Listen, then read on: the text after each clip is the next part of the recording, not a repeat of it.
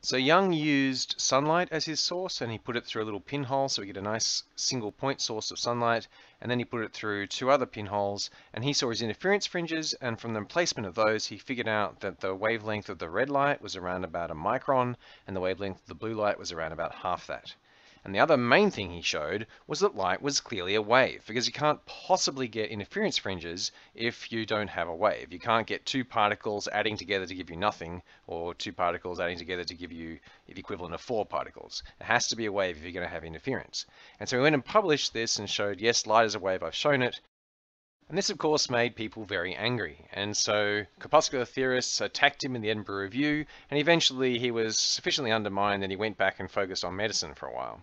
In the years to come after that, Fresnel wrote a thesis about wave properties of light, and Poisson tried to prove him wrong by saying, well, obviously if light's a wave, then if you have a perfectly round object, then what you should have in the middle of the shadow is a bright spot, because all the light going around the edges of your blockage should all constructively interfere there, and you get a bright spot. Now, people originally took Poisson's suggestion as a disproof of the wave theory of light, because no one had ever seen bright spots in the middle of shadows before. But in order to expect that bright spot, you have to have your surface smooth on the scale of the wavelength of the wave. And given that the wavelength of the wave was supposed to be around a micron, it took them a while to make a ball that round. And when they did, of course, what they saw was this bright spot, now called Poisson's spot.